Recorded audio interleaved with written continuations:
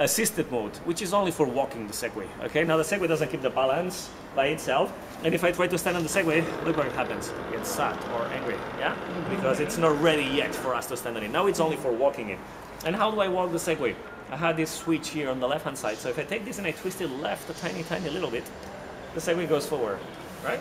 If I twist it the other way, the Segway will come back. So to go down the square, the only thing we have to do is to stand on the left of the Segway, use your right hand, twist it a little bit, and just walk with the Segway. Right? Good then. So this is it. Who wants to take the first Segway? I will. There you go. Well, go ahead. Okay, twist it a bit towards you. Just like that. And wait for us in the middle of the square next to the fountain, please. Just like that. Just like walking a dog. Okay, next please. All right, I'll take it. Okay, I'll wait. Right hand, twist it a bit towards you. Twist us walking. There you go. Just like that. Good. Right then. Want to go next? Yeah. Super close in here.